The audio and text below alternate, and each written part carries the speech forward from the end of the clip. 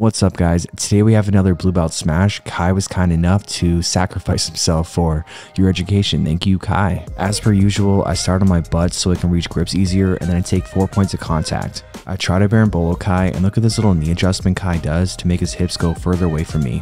Kai's in the triangle danger zone by having one arm between my legs and one arm out. He does a great job defending by changing his angle. This makes it difficult for me to lock up completely. I only have the tip of my foot.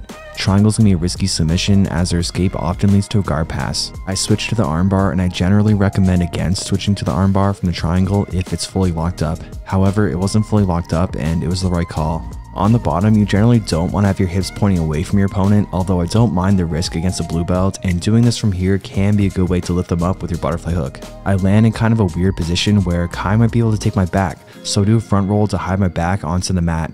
Because Kai's legs in the middle of mine, the knee bar is there for me. To finish a knee bar, I highly recommend this rear naked choke style grip rather than two hands on the heel, because it keeps their leg glued to your chest and it controls the foot to stop it from turning and escaping.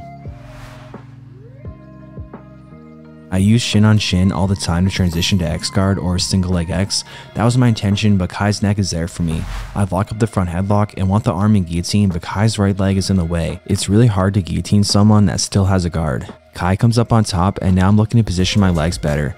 Ideally, I'd like to get my left leg over Kai's back. My legs right now won't stop Kai from rolling to his back. Not that it's a big deal because I end up in the inverted front headlock anyways. I transition to the darce and Kai makes a big error. Before moving on, I want you to comment what that error is. He was on his back, relatively safe from the darce, and he comes up to his side, making it much easier for me to lock up. It's much harder to darce people when they're on their back or belly down. It's way easier when they're on their side. All I could get is this modified grip. I have relatively short and stocky arms, not the ideal arms for darces, but I'm very successful with them because I understand how they work. In my opinion, they're the most misunderstood submission in Jiu-Jitsu. Back to shin on shin to get X guard. I need Kai's leg closer to me, so I pull it to me. I want his right foot beside my hip, so I pull it further as I take my leg out. Now putting my left foot by his hip for X guard. My left hand has an overhook on Kai, which is fine. It's not bad, but an underhook is better. It'll be hard to get my arm underneath Kai's leg with all his weight on it, so I pull Kai by the wrist to take his weight off his leg. I want to get a cool highlight reel X guard sweep on Kai, but he denies me the opportunity by falling back for a leg lock. I'm pretty decent at leg locks, but I'm not like a leg lock guy. Sometime I will do a leg lock heavy video though. Like always, to win the scramble, you need to prioritize getting your hips higher than your opponent's hips. I loop my hand through Kai's wrist to establish upper body control. It's a lot harder to put in your bottom hook rather than your top hook, so look how I pull Kai over my body so my bottom hook becomes my top hook. I generally prefer the underside when attacking the back because it has more submission options and it's easier to trap your opponent's arms with your hooks. And that's what I'm doing now. I'm using the straight jacket system where you trap their top arm with your bottom arm and their bottom arm with your top arm. And now you can use your top hook to trap their top arm and feed their bottom arm to your bottom arm so both their grips are trapped. It's an unfair fight now. It's your hand against their nothing. Kai does a great job defending though by getting his hips off the center line. I start to lose it, so I figure, okay, I'll finish with an armbar.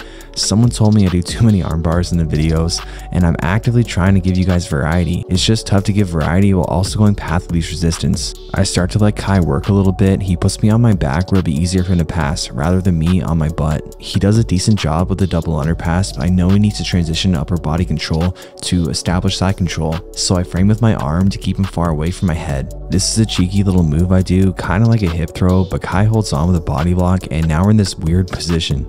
And let's just take a moment to admire my thighs. This is almost like a reverse body lock. Kai needs to bring his left arm behind my back, but as he tries, I come up on top into headquarters.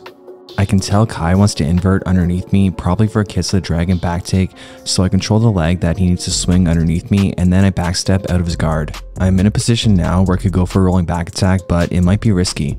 I'm just assessing the situation, and rolling on camera is getting a little harder in one sense, only because I'm thinking about what I'm going to teach you guys as I roll. I think about what I'm going to say as it's happening, and it's a little distracting, to be honest. This is a great example of why bringing your back to the mat counters the darce. Look how my arm becomes more shallow as Kai brings his back to the mat, putting his shoulder further away from me in the process. I just let go of it and try something else. I always have options. I try to stable Kai's arm, but he does a great job defending. I have his left arm jacked up high, and as I transition to mount, I want to keep it there where it's vulnerable. I have Kai's arms separate from his body, so I shoot my left knee up high and put my foot on his bicep. I call this a pit stop, and it can just help you so you don't have to rely on leg dexterity to get your leg in position over the shoulder when shooting for triangles. A mounted triangle is probably the worst position you can be in Jiu-Jitsu, and even worse in MMA. I've been trying out new playlists and a slow song came on, so I had to change it real quick. I'm not exactly sure what happened here, but I had to put it in slow-mo. My physiotherapist told me basically all my ligaments in my ankles are torn, so yeah, that's great. Again, not always a great idea to intentionally turn your hips away from someone in your guard, but look at this quick guard retention as Kai backsteps. I catch his backstep with my butterfly hook and snatch up Kai's neck because he's leading too much with his head. The only problem is I don't have much of a guard, so I lift him up with my butterfly hook. I think about the darce again, but his back is already on the mat. I enjoy being dynamic and not forcing submissions or positions, and I'm just seeing what Kai gives me. Let's all look at Kai's right arm as he sets up his escape. This is a very Marcelo Garcia type escape where he frames on the tricep with his hand and directs my body weight off of him. I try to counter with an armbar but end up on my butt. If Kai was stronger or a better wrestler, I'd be very vulnerable to being wrestled down from here. I end up in top half guard, but Kai has the underhook, which is very bad for me, so I backstep into this common and effective honey hole entry, but I'm too loose and it ends up being more of a scramble. No big deal though, I'll just take his neck again. Kai needs to work on not leaving his neck out there, and instead of the darce, this time I go for the anaconda. I'm trying to use my legs to push Kai's arm more across his body for a tighter choke, but no luck. Now he gets his hand on the side of his head, which definitely makes it harder for me to finish, but it's not enough and I get the job done. My next BJJ Fanatics instructional is all about Nogi chokes, darces, anacondas, guillotines, triangles, and more. It'll include rolling footage and rolling commentary. I hope everyone is as excited as I am. This should highlight the importance of not reaching up for mount. It separates your arm from your body. Watch this adjustment I do to get a tighter bite on my triangle. I shoot my leg deeper. On all chokes, the bite itself is the most important and crucial aspect of it. The pressure in a choke has to go somewhere, and a good bite ensures it goes to the carotid arteries. I can find lifts and sweeps from weird angles. Having tree trunk legs definitely helps, but it's all about timing and understanding where your opponent's weight is. Their weight has to be somewhere too, and if you understand and can feel it more, sweeps become way easier. Here I have the anaconda available to me, and here I have the darce available to me, and I decide on neither.